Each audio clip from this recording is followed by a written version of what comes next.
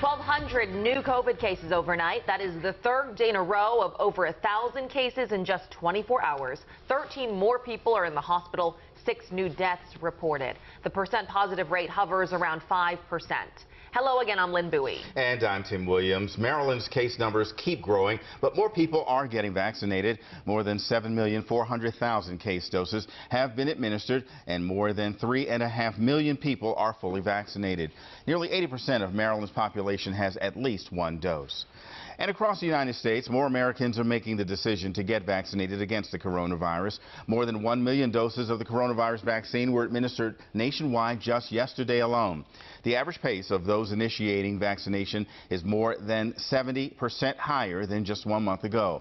And Oklahoma and Louisiana, 2 states that were lagging behind in vaccinations, are now outpacing the national average.